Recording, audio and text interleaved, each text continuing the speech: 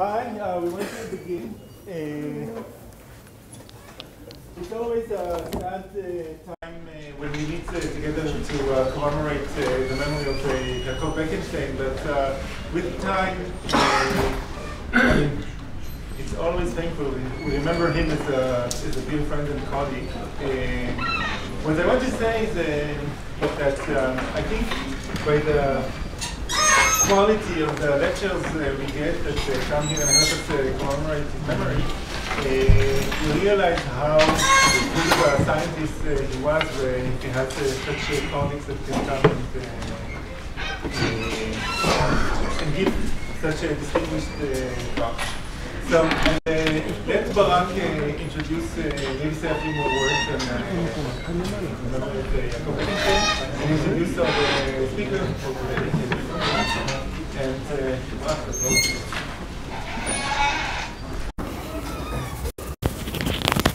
Okay, hello everyone. It's good to see all of you. We are here to commemorate our distinguished colleague and friend, Bקשטיין, in the annual lecture. When Jacob passed away a little over 2 years ago, the Raqqa Institute of Physics established a series of lectures in fundamental physics. So a student asked me, what is fundamental physics? So I think the definition is physics that has to do with the laws of nature, formulation or changes in the laws of nature. And this is already the third such lecture. I'll tell you a bit about Bקשטיין before introducing our speaker today. So Jacob Bקשטיין was born in Mexico City in 1947, and it's a typical story maybe of the Jewish people. The parents fled Eastern Europe, and he was born over there. As a teen, they moved to the US, first to Texas, then to New York, where he had a first degree, and then he moved to Princeton, and that was a key point, where he was joining the group of John Wheeler in Princeton that did general relativity, studied Einstein's theory of gravity. And it was there that he developed this idea about black hole entropy, which is his well-known achievement and the basis for the field known as black hole thermodynamics, and to various ideas about quantum physics and gravity. And there also he met Bill Unruh, as we will describe a little later.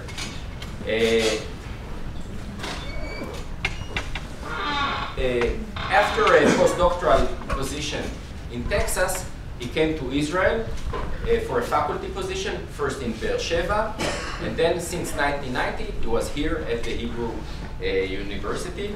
He won various prizes for his achievements: the Israel Prize of 2005, the Wolf Prize of 2012, and the Einstein Prize of the American Physical Society of 2015. In my opinion, he was a model scientist. His keen intellect and deep thought enabled him to see further than his contemporaries.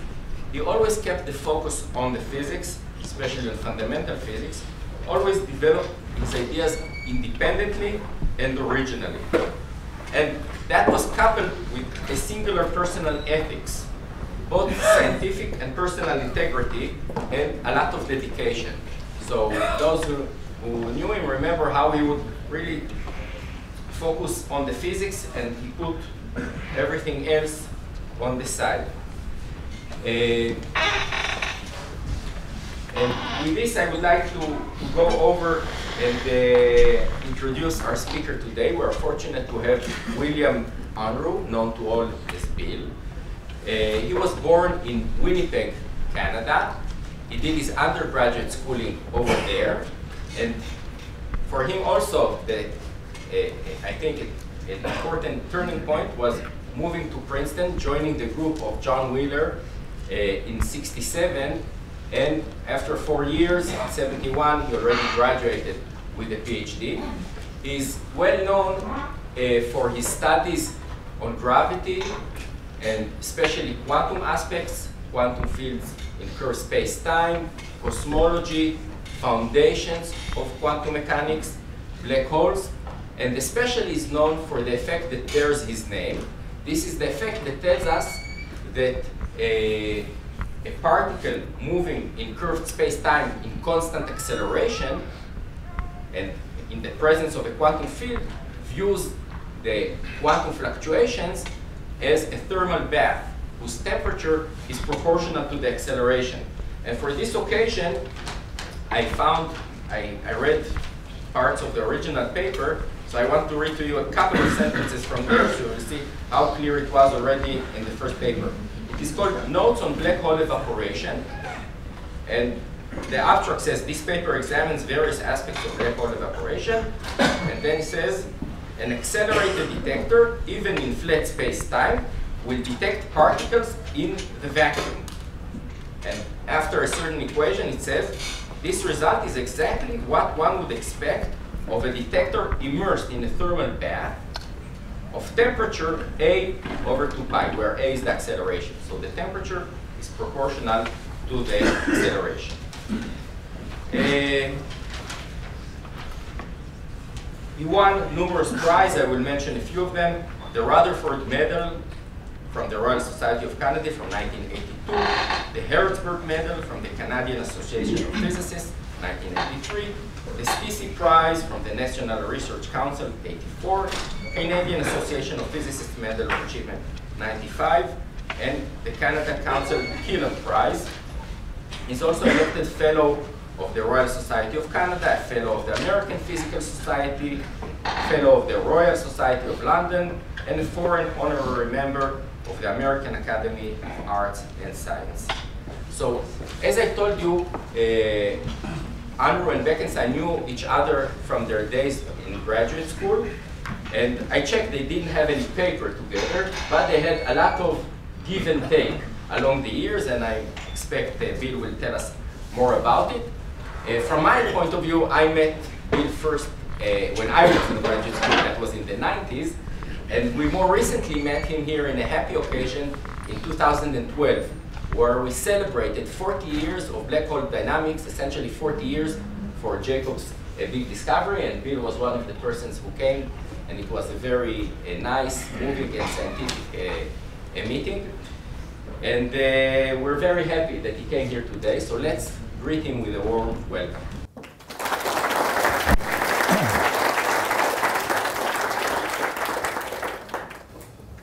Thank you very much. It's a real honor and privilege to be here. I hope you can all hear me in the back. Good? As said, I knew Jacob from way back when we were graduate students at Princeton. We were both students of John Wheeler. We didn't ever work together. He was a year behind me. And so our interactions were slightly limited. One of the problems was, you know, at Princeton, one does general exams in the first 2 years, so you're sort of sitting somewhere in the library studying, trying to learn all of physics so that you can pass these stupid exams. And in the 4th year, I was sort of trying to interact with my supervisor, John Wheeler, and so I followed him around the United States. I spent about 3 months following him to various and sundry places and managed to speak to him a total of maybe 6 hours during that time. So I wasn't at Princeton in that last year very much. But Jacob and I were interested in exactly the same kind of physics. We were interested in black holes and what's going on in black holes. And especially when Hawking's result came up, our two paths completely, in some sense, merged together with each other. And I would say that of all of Wheeler's students that I know, Jacob in some ways is closest in spirit to Wheeler. One of the amazing abilities that Wheeler had was to come up with really good questions. Very often, way out questions. he would often in his lifetime, people would look at him and say, is he a bit nuts? And then 10 years later, 5 years later, everybody was working on exactly that topic. Well, Jacob had that ability as well, to go along unconventional ways, to come up with unconventional and interesting questions that one had to chase him in order to try and understand exactly what those questions meant. His highest profile accomplishment, of course, was the whole black hole entropy situation. And it really had no business working. As Bob Garrosh pointed out in a colloquium that Bob gave, he'd been talking to Jacob, black holes don't have a temperature. And if those things are going to have an entropy, a black hole would have to have a temperature. And it doesn't. Its temperature is 0. Things fall in, nothing ever comes out. So, you know, it was a nice idea. But then Hawking in 1974 published a paper which showed black holes have a temperature. It worked. And it was an amazing result. I didn't always agree with all of his solutions in many of the questions that he looked at, but they were always things that made you think and made me think of, why do I feel this is wrong? And forced me to try and really clarify my thoughts on these matters. For example, one of the things that he did when he was trying to develop this idea that black holes had an entropy was to say that there was this entropy to energy ratio which had to be limited, which I always had trouble with. One of the things I have to point out is that that was incredibly important, for example, string theorists in developing the whole holography principle. I tend not to agree with that either. But then again, as I've said to Bob Wald sometimes, you know, sometimes it feels as though we're sort of in a minority. And he said to me, Bill, we're not in a minority. There's only the two of us.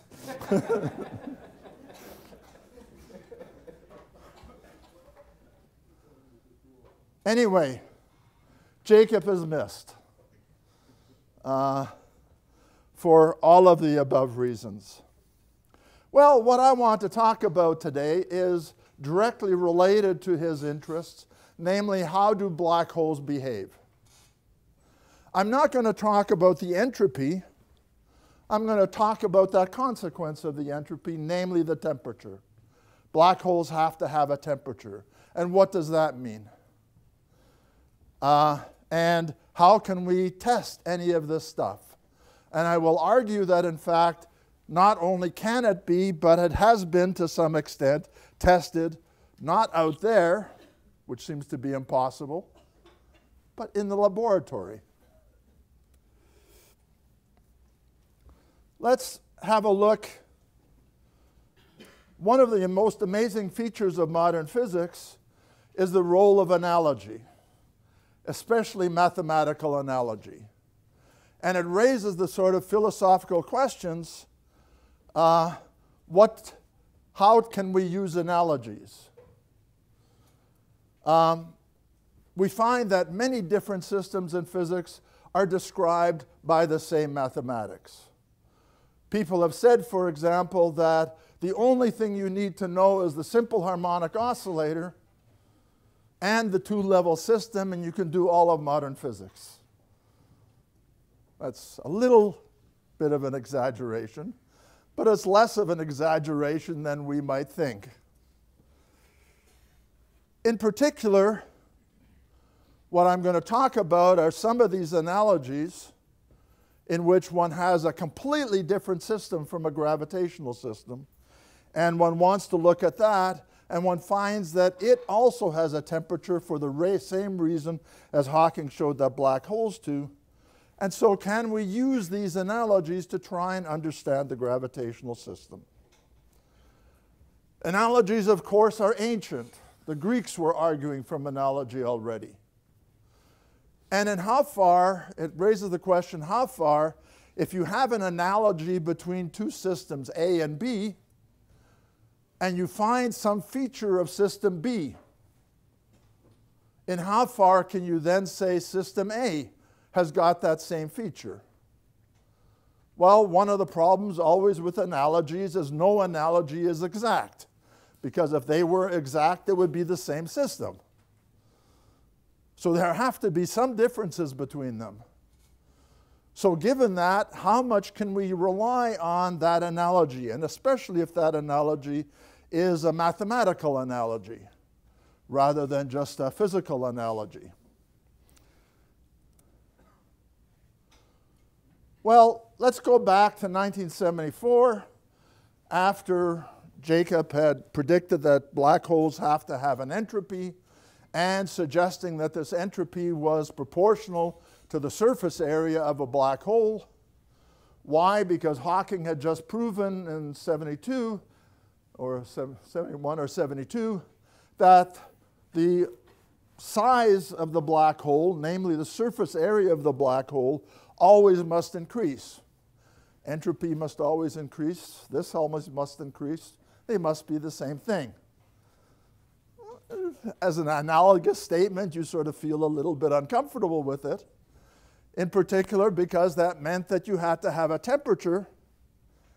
And lo and behold, when Hawking went ahead and did the calculation of a quantum field in the vicinity of one of these black holes, he found that the black hole sort of acts like an amplifier, a very weird kind of amplifier, and we know that any amplifier has to have quantum noise.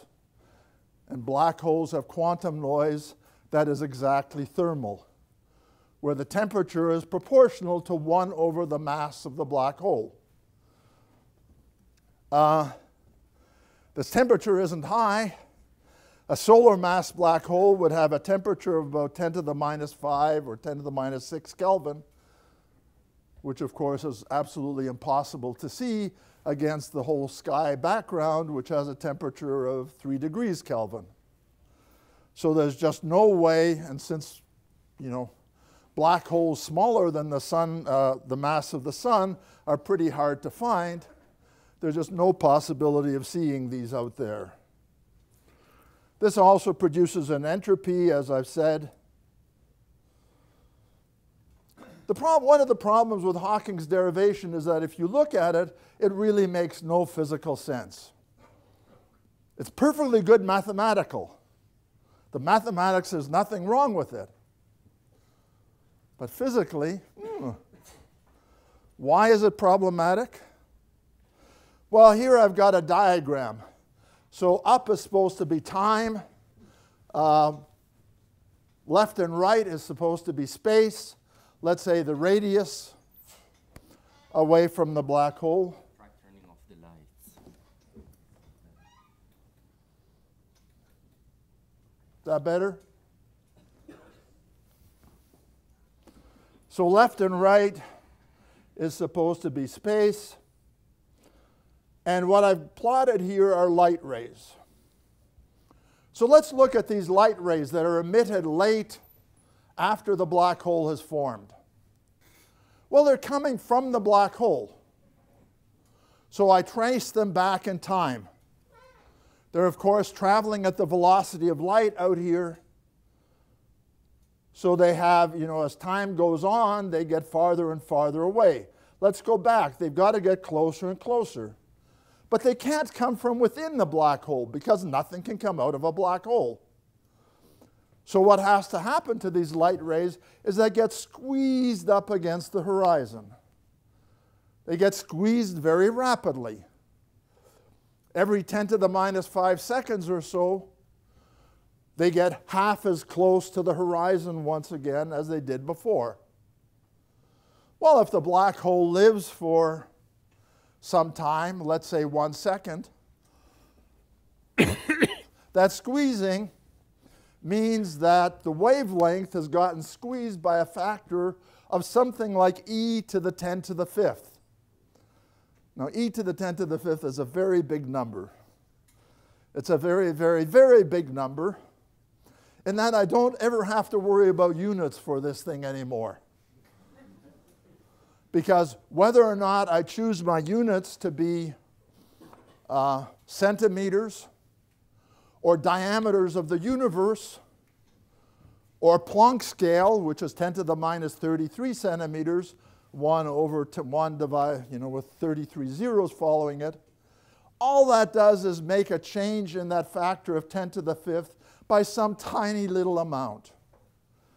In other words, it's still e to the 10 to the 5th, no matter what units I use. It's such a big number. So what this says is that the radiation, the thermal emission that Hawking predicted, which comes out of the black hole, originated from quantum fluctuations before the black hole formed of wavelength e to the minus 10 to the 5th.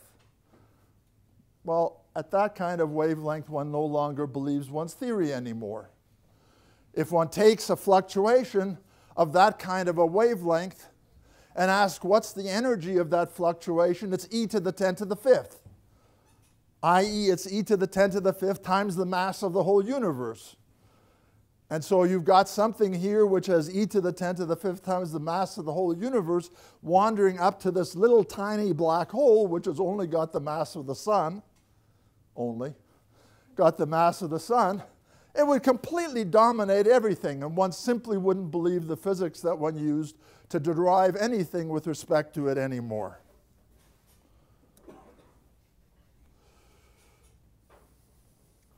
Of course, if we could do experiments, and we actually saw this emission from a black hole, we'd know that everything was okay. But as I mentioned, that's pretty hard to do. And small black holes are really, really hard to find. Well, let's go to something else. Back in 1972, I was asked, I was a postdoc of Roger Penrose's at the time in London, and Dennis Schauma asked me to come to Oxford to give a colloquium on black holes, and I was trying to think how I could explain black holes to people. And the analogy I came up with was, let's imagine we have a waterfall. And it's a particularly virulent waterfall, such that at this point, the velocity of the water is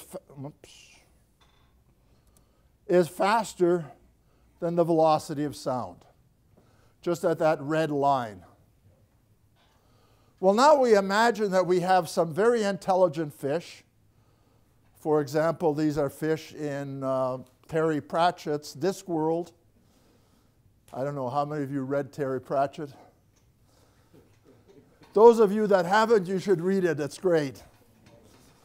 Discworld is this place where magic instead of physics rules, etc. But anyway, these are some strange beings called physicist fish.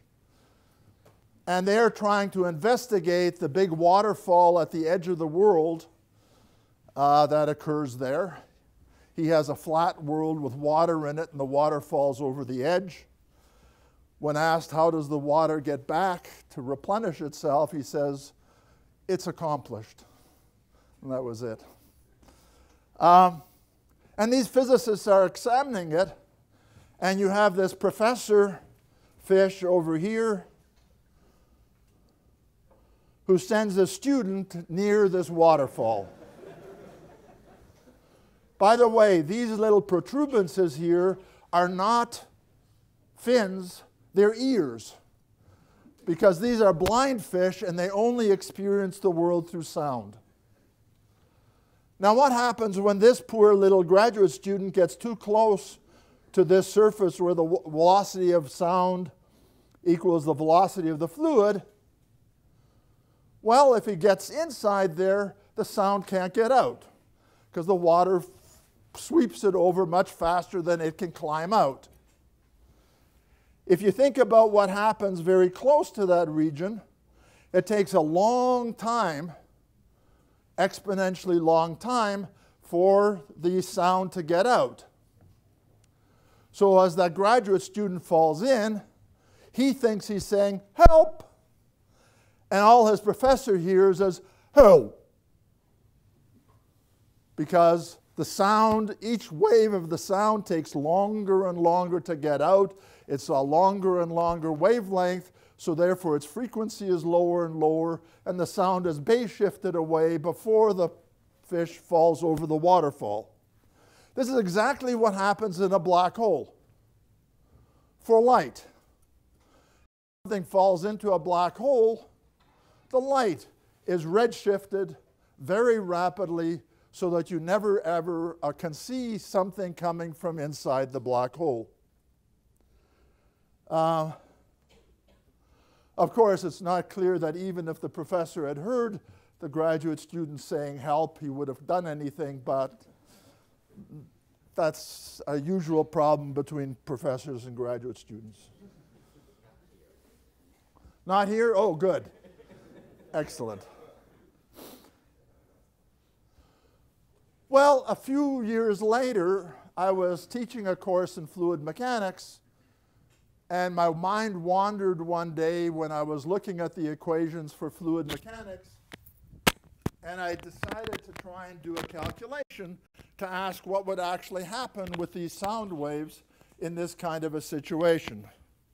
And what I discovered is that the sound waves can be written in a form in which they're absolutely identical to light, the waves equations for light traveling around a black hole. I've gone through some of the calculations here, but let me not do that. So they obey exactly the same equations that Hawking used in deriving the temperature of a black hole. And if you go through his calculations step by step for these sound waves, one again gets a temperature.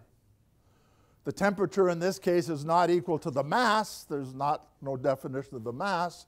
But it's determined by the rate at which the fluid is flowing through that horizon.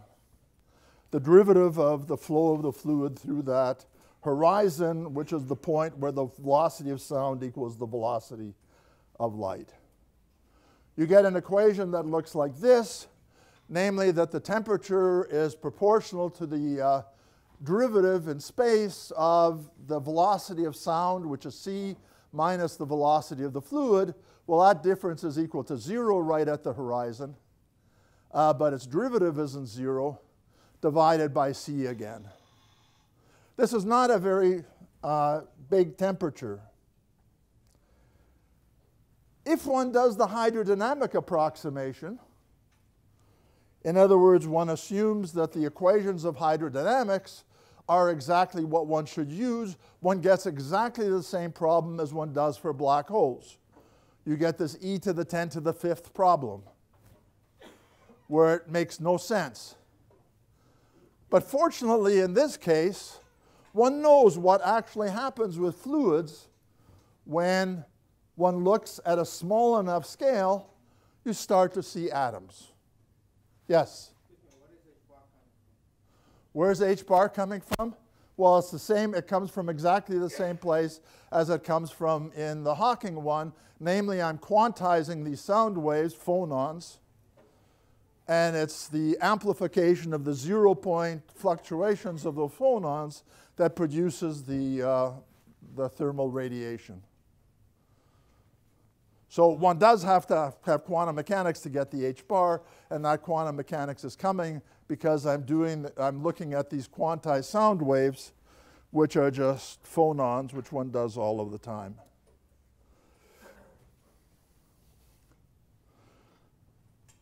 As a result of this, I published this paper, and the most important thing about this paper I want you to notice is this one little letter here. The question mark. I had immense trouble getting that through the editors because they do not like questions in their question marks in their titles. But I finally convinced them that this was a genuine question mark. I did not know whether maybe one could use these ideas to do experiments to actually test this thermal radiation being given off by one of these horizons. Now, this applies to all kinds of situations, not just water, You could also look at liquid hydrogen, for example, or liquid helium, for example. If one looks at liquid helium, one finds that instead of having a constant velocity of sound, which would be just a straight line, the so-called dispersion relationship, the relationship between the frequency and the wave number for liquid helium, has this kind of weird functional dependence. Has this kind of weird functional dependence. What that means is that at high frequencies, the velocity of sound is no longer a constant. And it was Ted Jacobson that realized that this was a crucial feature about the behavior of sound in any kind of material, is that the atomic nature changes the dispersion relationship of the sound.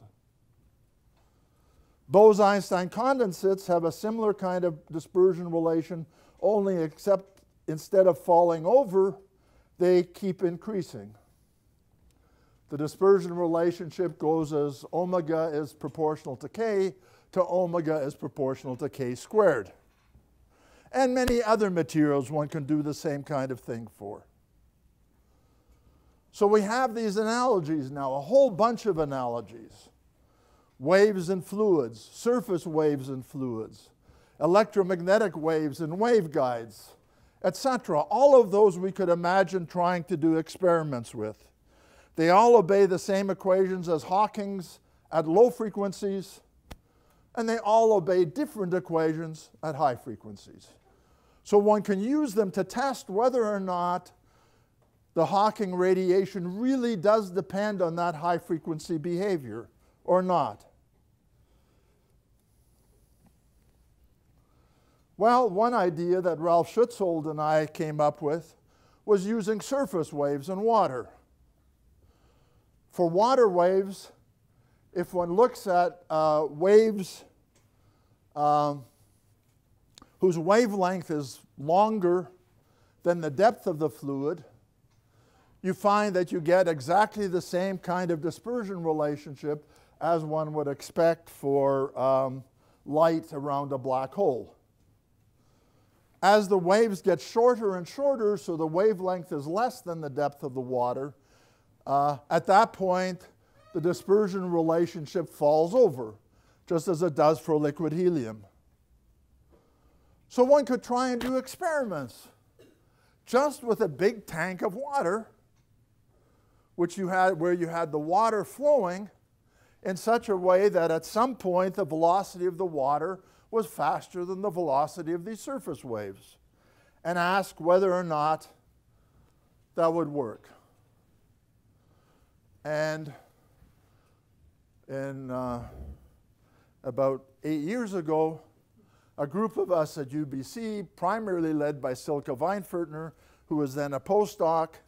Ted Tedford was a postdoc from civil engineering.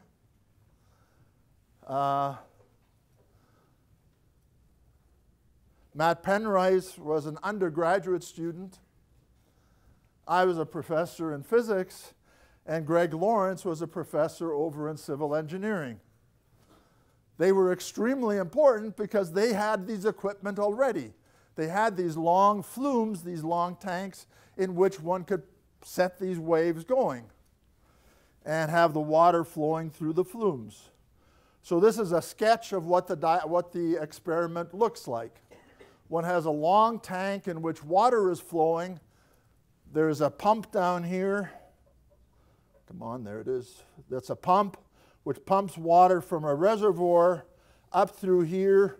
There's a bunch of screens here to smooth out the flow of the water. There's a little airplane wing kind of thing sitting in here. The exact shape was Darwinian evolution of us trying to find the best shape to do the experiment with. So there's nothing particularly necessary about the exact form of this. The water flows over that, and of course as the water flows over that, it has to go faster because there's a smaller area through which the water can flow, and the same amount of water has to flow over the top as in the other places, so it has to flow faster over the top there. And then here we have a little engine which produces waves which travel back towards this thing and then eventually fall back down into this tank. I love this diagram because you could imagine running across that diagram in a textbook from the late 1800s. You know, you could imagine Kelvin having this diagram in one of his things. So it's nice that one can do an experiment, you know, a 100-year-old experiment, and get some insight into what black holes are all about. This is, of course, where we do a little bit of modern stuff to figure out what the height of the water is. Ted Tedford had, in fact, designed something like this for his PhD for a totally different process. So what one does is one fills the water with rhodamine dye, which is a dye that absorbs green light and emits pink light, a whole broad spectrum of light down towards the red. It absorbs so strongly that the green light gets into the water less than a millimeter. So by just taking a picture of the side, one can see exactly where the surface of the water is without disturbing the flow of the water. I mean, one idea was to put little needles in there and use capacitive or resistive techniques to try and figure out exactly how deep those needles are in the water, etc. But of course, that would disturb the flow of the water. This doesn't. Pardon? Lasers can do the job of figuring out. Yeah, so I mean, one of the things, if one didn't have the rhodamine dye in there, the laser, of course, would just specularly reflect or refract at the surface, and you'd never see it in the camera on the side. But because of the fluorescence, you do. And that fluorescence also kills the speckle pattern in the laser light. So it's got huge advantages, the rhodamine dye. Well, this is a number of scans, a number of experiments that we carried out. This is the Fourier transform of the waves on the surface. It's a Fourier transform in time. And the time Fourier transform is linked exactly to the frequency of the wave generation, so that one looks at the wave generation at exactly that frequency, and one gets curves like this. If one goes off of that frequency only a tiny amount, one gets this red curve down here. In other words, there's no signal. So doing this linking of the temporal frequency to the generation frequency is really good. And this indicates that there's very little noise coming about from that source. This peak in here is the incoming wave. These peaks over here turn out to be what are called the positive and negative norm of the waves that are given off. And the intensity of this wave over this wave tells you how many particles would be created if one could see the quantum noise. It's basically this wave on the left, this peak on the left, is the so-called stimulated emission that Einstein talked about in his paper on A and B coefficients.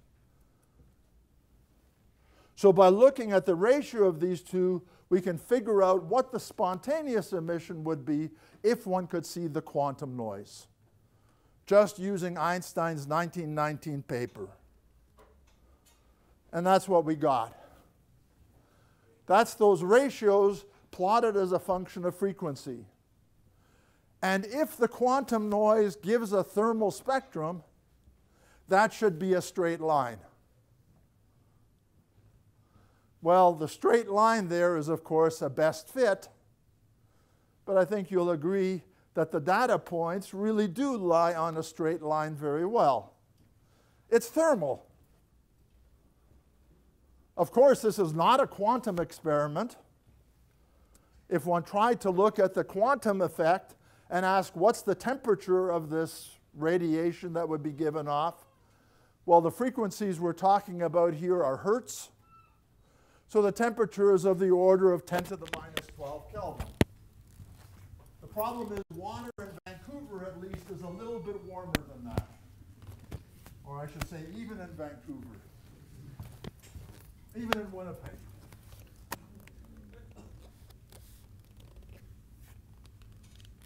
Can one observe quantum radiation directly, either the thermal or the quantum?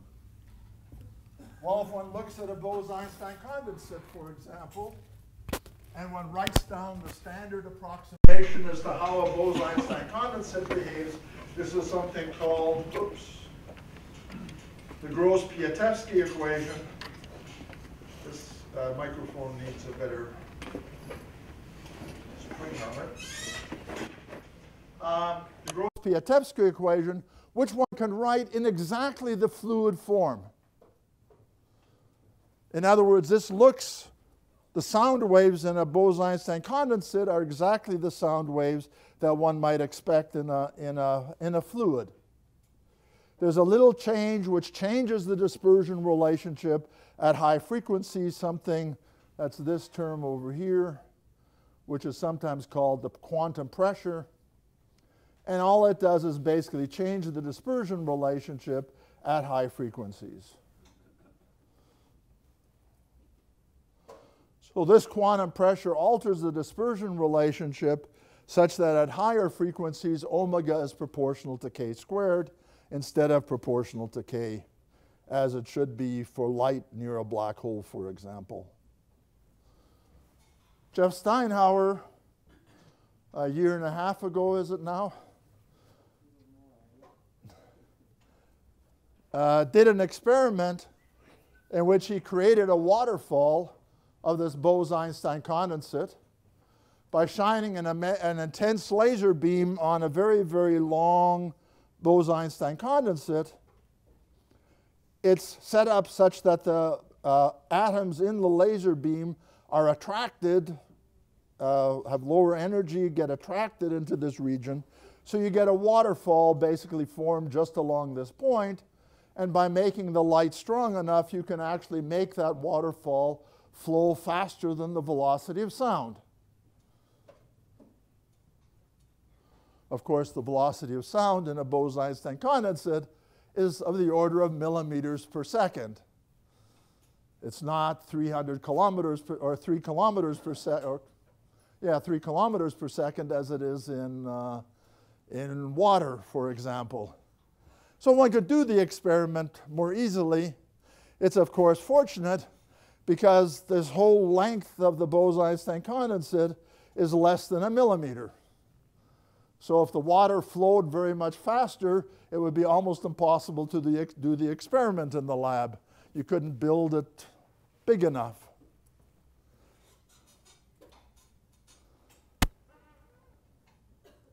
Anyway, let's go quickly through. What he does is to measure by using interferometry. This isn't exactly the way he does it, but he uses interferometry to measure the density of the Bose-Einstein condensate and gets a map of the densities at some particular point as the water flows over this geometry and looks at those fluctuations in the density. This is a graph from his paper of those density fluctuations. And this is with that intense laser beam that produces the waterfall. You can see that the water must be flowing much more rapidly here than it is over here. Well, it's actually at rest over here. It's flowing away over here. And this is where the waterfall is. To see it as a waterfall, you should go into the frame in which that laser beam is at rest, and this Bose-Einstein condensate is moving into the frame with the velocity that that laser beam had originally. The lower curve is just the density if you don't have that laser beam in there, where you get no waterfall at all. This is the kind of results that he gets. One of the key things here is it's noisy. So one of the, everything's still working out. This just went off here, so.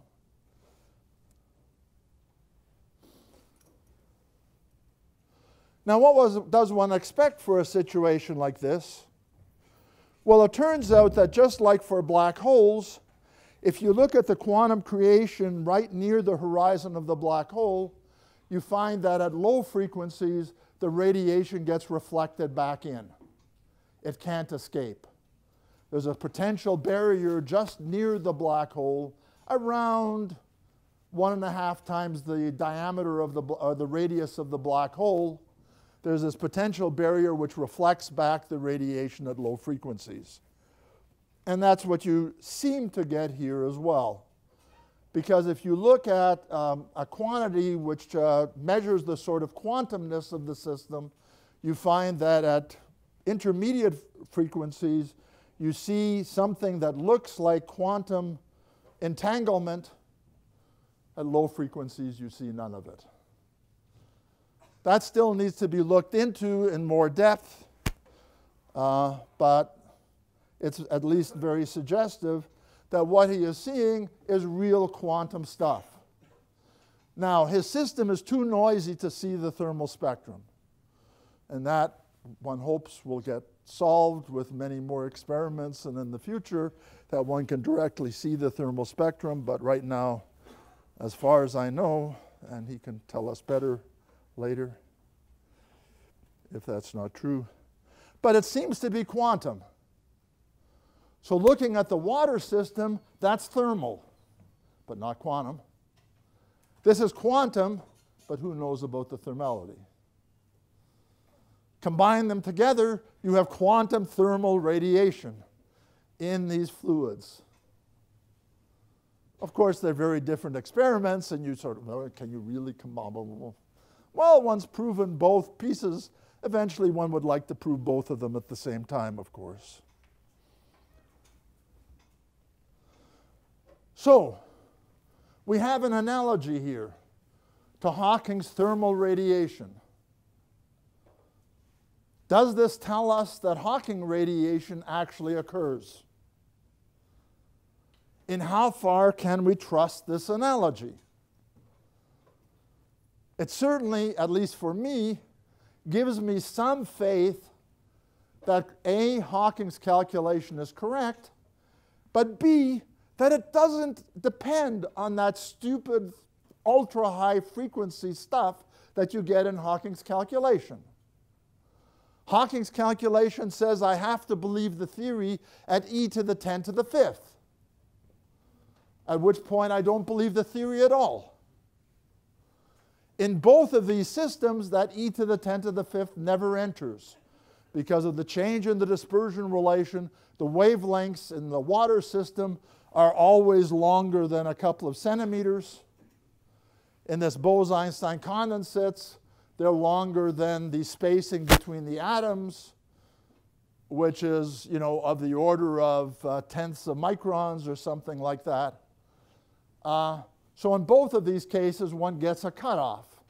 And despite that cutoff, we still get the same result.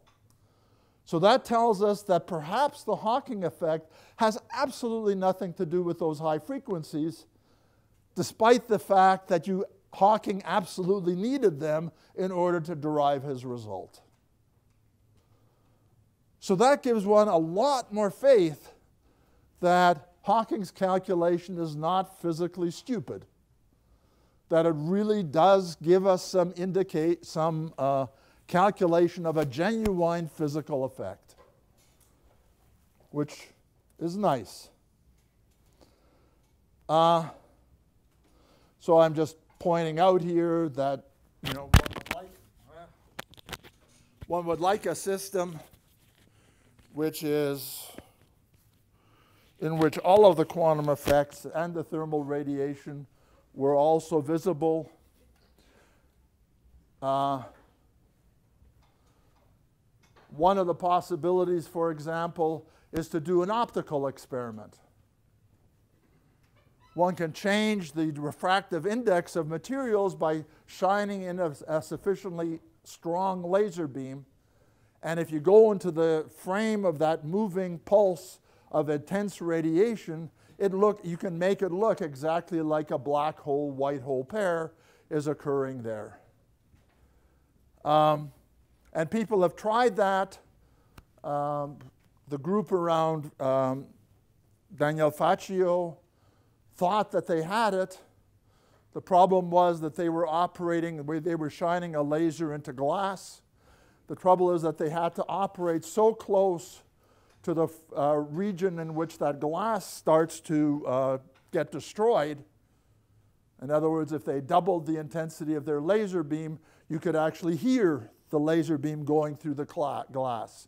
And if you looked at the glass, you would see this streak of brown dots where the laser beam had destroyed the structure in the glass. So at that point, one starts to get very uncomfortable that perhaps these intense laser beams are, what you're seeing is not any kind of quantum effects from the horizon, but is coming about due to this horrible nonlinearities as the glass is being destroyed. Now, this is all very nice. It, of course, says absolutely nothing about entropy. Because the thing about the waterfall analogy is that you have a temperature, but you don't have that temperature is a function of the energy, which is what you have in black holes, which is why you can talk about the entropy. It would be really, really nice to find an analog system in which one could really talk about the entropy as well. But I haven't been able to come up with one yet. We've got a bunch of very bright students here. That's a job for you to do. One can do the same kind of thing in all kinds of other situations. Inflationary cosmology says that the fluctuations that create the galaxies and so forth that we see around us come from quantum fluctuations in the early universe. One can imagine doing experiments in that kind of a system.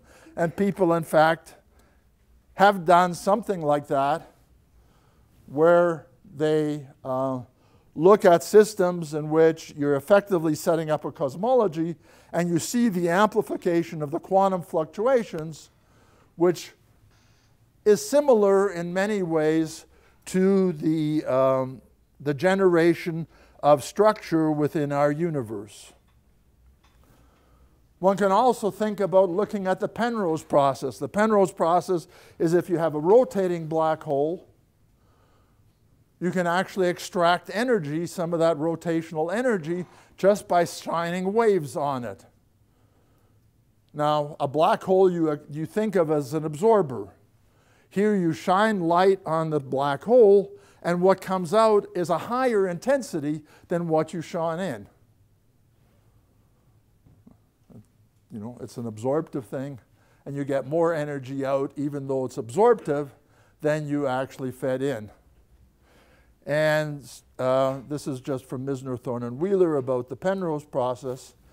And Silke Weinfurtner has done experiments where you have a vortex in water, you send surface waves in water at that, and you find that the amplitude coming back is higher than the amplitude that you originally sent in. So one has actually seen this kind of Penrose process going on in rotating water, which is very much like a rotating black hole. So I hope that what I've given you is a little bit of a feeling as to how one might actually be able to do experiments in the lab which cast light on how black holes form. Certainly I, and I think Jacob, back in the 1970s, had absolutely no feeling that it might actually be possible to make this all into an experimental subject. I mean, certainly I felt very much like, well, phew, I don't have to worry about anybody ever applying any of the stuff that I'm working on. It's all so much out there, there's just no way you could ever do experiments on it. It doesn't seem to be true. It seems that we can do experiments which really elucidate what's happening around black holes in their quantum situation. Thank you.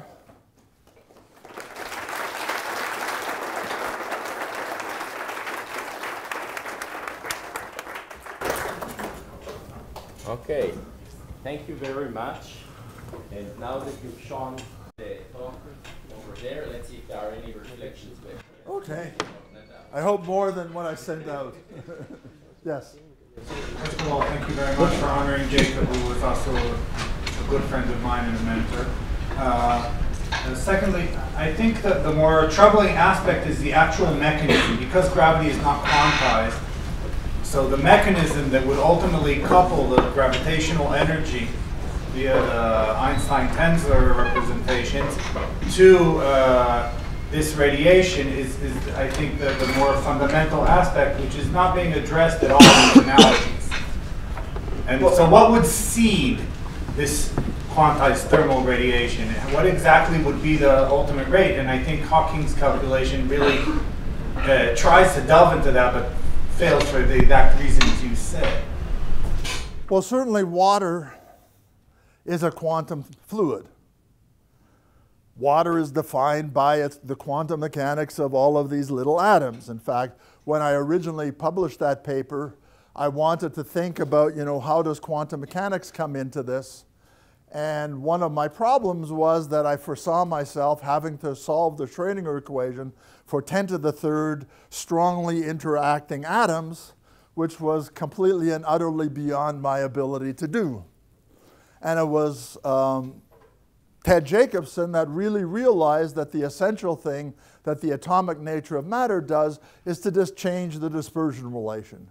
And once one had that, one still has a linear theory, and one can do the calculations without very much trouble whatsoever.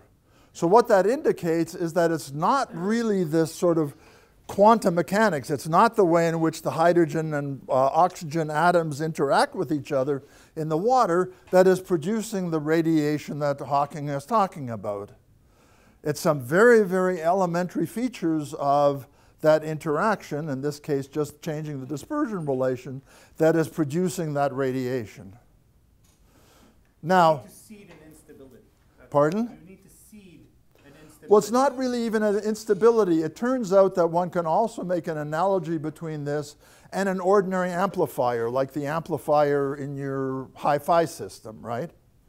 As House and Mullen already in the 1950s showed, that anytime you have an amplifier, even if you cool everything down to 0 Kelvin, so there's no other noise coming into the system, it will always produce noise. Because it's seeded by quantum fluctuations. But all you need there are the linear amplifier, so the amplifier is linear. Those quantum fluctuations come out, and you get quantum noise coming out the other end. And that's all that's happening in the black hole. Is the black hole is being seeded by quantum fluctuations, and what comes out is this thermal radiation coming out the other end.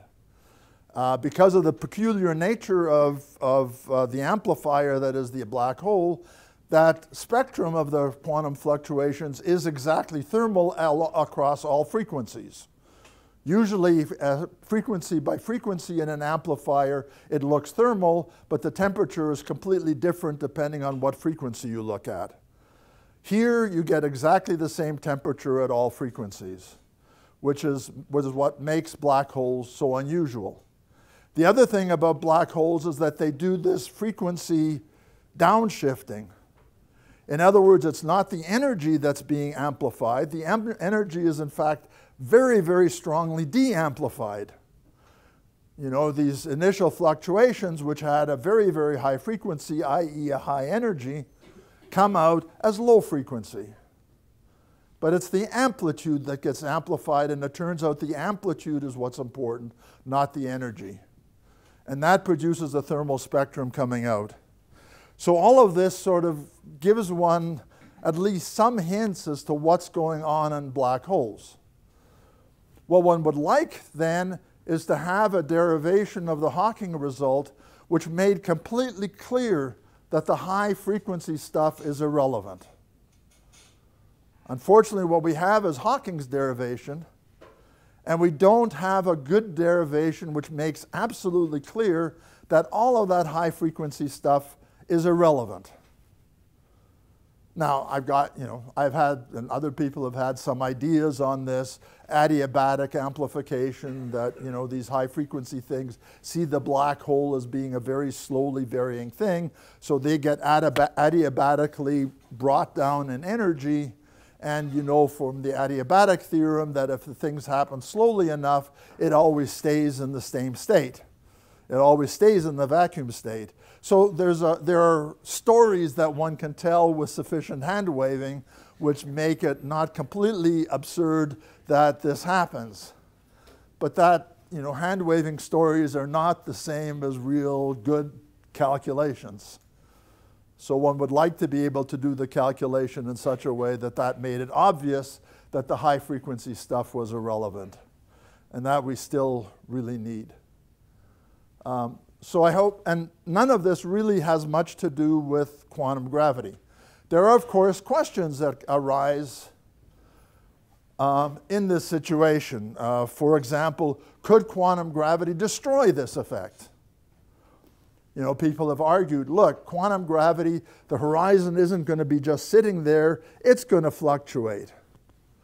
Could that fluctuation in the horizon actually destroy this effect? Well, one has a fluid, a BC or water. You got all those atoms. Exactly where is the sonic horizon? At low frequencies, one can say, okay, it's right there. But obviously, as you go up in frequency, where the horizon is becomes, just as unknown as it does in the case of black holes. So could one take the systems like Bose-Einstein condensates, or let's say liquid helium? In liquid helium that the initial fluctuations, if you set things up correctly, can come from the regime in which the dispersion relation of liquid helium just falls apart. You get massive fluctuation, once you get to the atomic wavelengths of the size of the atomic separation, you just don't really have a dispersion relationship anymore. There's just a mess there. And you get absorption and all of this stuff. Could that destroy the effect? And if it doesn't, why? So there are lots of things that one can use the analogy to answer some of the questions that naturally come up in the black hole case, where, since we don't have a quantum theory of gravity, it becomes really, really hard to answer the question, because we don't have a theory in terms of which we can answer the question. Okay, let's try to have a few more questions. Okay. Yes. Well, to somebody else. who were you pointing at? Okay. Regarding analogous physical systems versus computer simulation. Right. One advantage could obviously be that if you're simulating in a computer the relevant hydrodynamic equations, you wouldn't get the microscopic inter-atom coarse graining. Thank you. Could you touch on other advantages of physical analogies versus simulation? I mean, one of the problems with doing it in computers is you really want to do the quantum. And the problem with quantum on the computer is it becomes immediately hopeless. Once you get more than 10 to the 20, or once you get more than about 20 atoms, the size of the Hilbert space is just so huge you can't fit it into any computer, or even all the computers that we have in the world right now. And we want 10 to the 20 of them. So ultimately, doing the real quantum calculations, computers are no more help than analytic calculations are. One is going to have to figure out approximation schemes and have some faith in those approximation schemes in getting the results. But yeah, I mean, finding more analogies would be really, really nice. People have worked on this. As I said, there are all these systems in which one has looked, but how can we better do the calculations so that we've got more faith that what we're capturing all of the relevant physics, instead of only just some of it. In other words, I think the computer simulation is only as good as the equations you can put into it, and in this case. Well, I mean, computers are a way of solving equations. You know, that's basically what they are. Analytic techniques are ways of solving equations. Computers are ways of solving equations, which should be very, you know, in a sense, they're just another tool. Just as the Greeks, when they did physics, used just geometry. Think of proving Pythagoras' theorem with only geometry. Not any algebra whatsoever, just geometry. Or proving that the square root of 2 is irrational, using only geometry. Triangles, right angles, stuff like that. They had immense power. But of course, in the 16th century, with the development of algebra, we suddenly had a far more types of techniques that we could then apply to the system. Computers are another set of techniques that we've developed in the last century that we can apply to systems and get solutions where we just couldn't, where we hopelessly could do it just by doing algebra. But, you know, and so that's gonna help solving a lot of these problems, but it's gonna run into limits as well eventually. Shall we take one last question? Sure. One last question. Somebody up there had a question. Yes, well. Yes. Okay. I just want to follow your argument. I mean, in the analogies, you managed to avoid the problem with the exponent 10 to the 5 by changing the dispersion relation. Yes. But can you go back to the derivation of Hawking and show the point where that indeed the dispersion relation in his case is changing accordingly? As I said, that's really one of the open questions that needs to be done. In the gravitational case, what happens? I mean, obviously, e to the 10 to the 5th is absurd. Okay, so that can't be the right answer. But what is the right answer in that case, we don't have a good clue to yet. What the analog system suggests is that it doesn't really matter. Do something up there which gives us some sort of cutoff. And what that's going to do is nothing. That you will still get the same Hawking radiation coming out no matter what happens up at those high frequencies. That's a suggestion that we get from the analog. But you need to show it in his case. Of course. Of course. Of course, that's what you would like to do. And we don't know how to do that yet. And that's why I said there are a bunch of bright students here. Do it. Okay, thank you very much.